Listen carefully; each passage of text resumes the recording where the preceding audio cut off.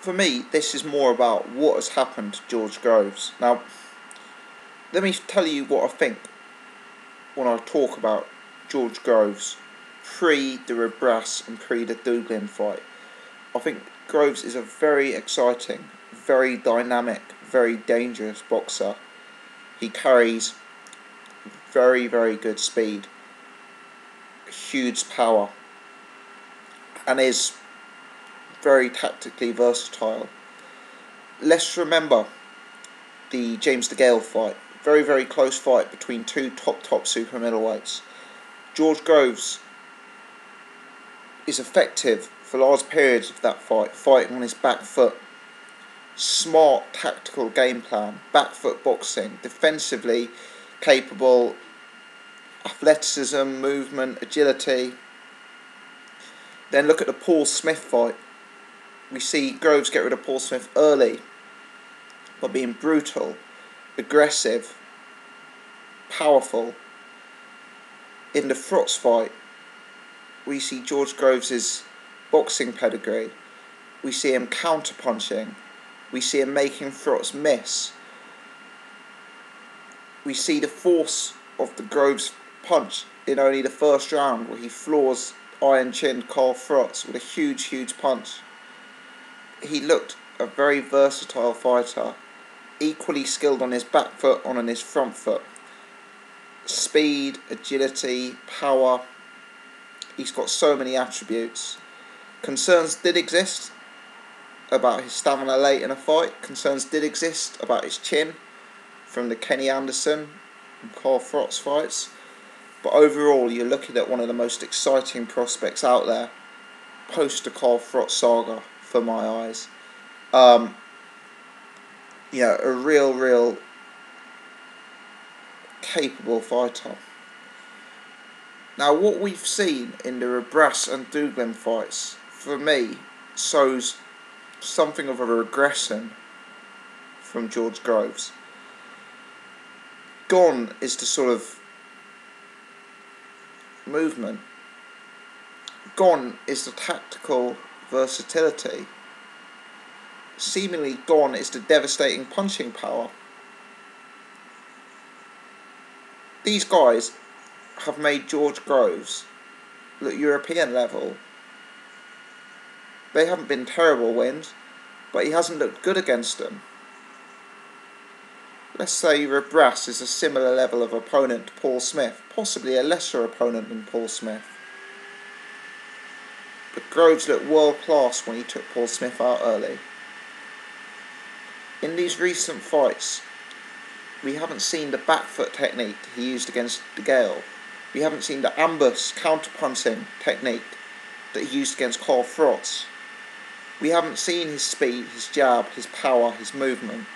What we've seen typically is Groves getting involved in scrappy fights.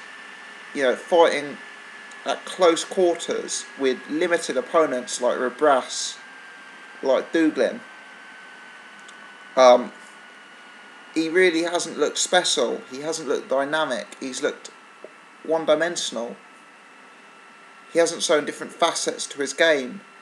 It's almost like his fights have been taking place in a phone box. He's been up close, not using any of his attributes. This Denis Douglin, Paul Smith said he looked like a welterweight last night. I think that's a bit harsh, but to my eye, he looked like a light middleweight. This is a guy who's been stopped twice at light middleweight, and he took George Groves deep into the fight. He had spells of effectiveness in the fight. He hurt Groves. He cut him badly. And why did that happen? It's because Groves gave up his advantages. Groves didn't use his range with the jab. He didn't use his feet. All he did was stand in front of Douglin and get involved in a messy, scrappy fight. There wasn't the clean work, footwork, combination work. It didn't exist from George Groves. And my worry is, Groves is someone now, I'm not convinced by his chin at the elite level. I'm not convinced by his stamina at the elite level. If he's starting to lose attributes, such as his foot movement, such as his speed, such as his power, if he's regressing in those areas, it's going to be very, very tough for him. I mean, let's put it this way. The George Groves who fought Christopher Brass and fought Denis Douglin is probably too hittable to beat Dirrell.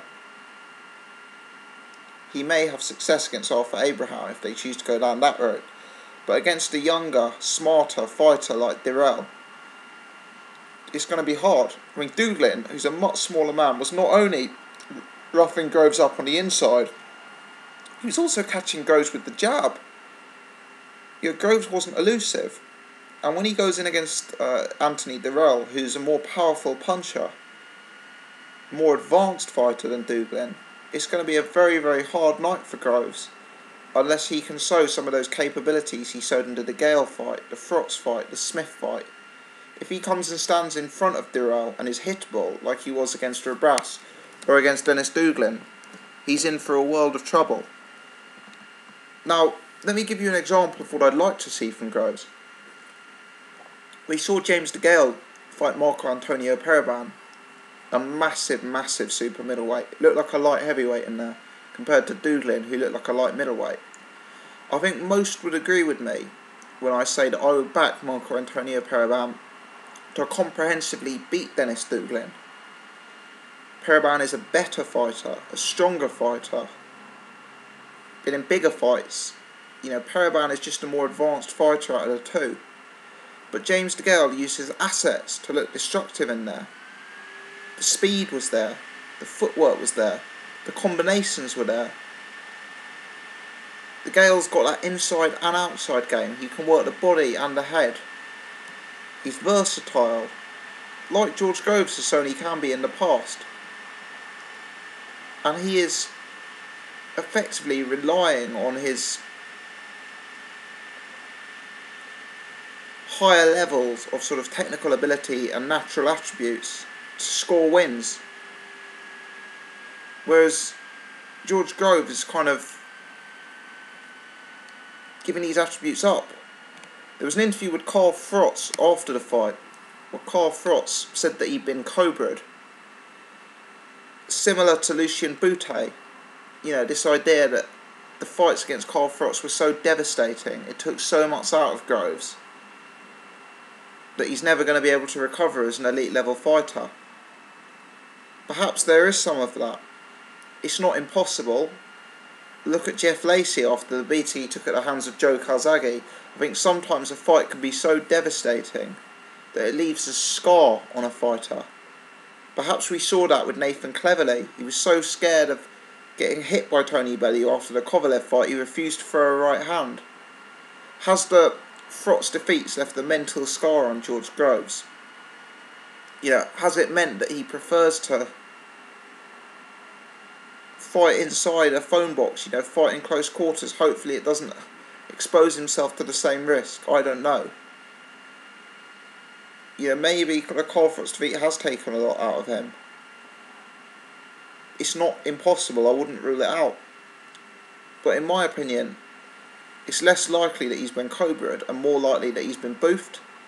Adam Booth is known as the sort of tactical mastermind. In many ways, I think the job Booth did with Groves is similar to the job Booth did with David Haye. If you look at the Haye-Valuev fight, there are elements of that fight that are reminiscent to Groves DeGale. Sort of staying on your back foot, almost rushing in, ambushing, trying to steal rounds on your back foot, etc.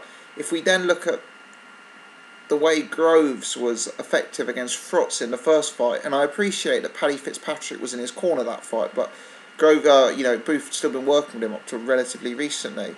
The sort of counter-punching style, the kind of making Frotz miss and then hitting back. For me, that was classic Adam Booth fighter, and he's just really lost that for the time being. He's not using those sort of advanced tactics, and I wonder, is it to do with having a lesser trainer, certainly a lesser experienced trainer, doesn't have the high level championship experience of an Adam Booth? I'm not saying Groves needs to go back to Adam Booth, but is it affecting him that he's not got a formidable trainer in his corner? Is it affecting him that he lost to Carl Frotz in that manner? is it affecting him that he's got too much on outside the ring now, being a celebrity, managing a stable of fighters, etc., managing himself? There's a lot of stuff up in the air that could be a contributing factor. But for me, the George Groves last night, he's too limited a fighter to be a world champion. He'd have a shot against an aging Kesler, against an aging Abraham. I'd sway towards Anthony Dirrell beating him. I'd certainly be confident that Andre Dirrell and James DeGale and Andre Ward would have his measure based on the performance last night. For me, this is possibly Groves' worst performance for a long time. I think this was worse than with Brass. I think it was worse than both of the Frotz fights. I know he won this fight by KO, and the other fights were either losses or points wins, but for me, he was so hittable, so one-dimensional, and essentially he got through the fight in the end because he does carry some natural power, because he is a bigger man, and that did tell. But after the first 3 or 4 rounds, I actually thought there may be scope for Groves to lose this fight.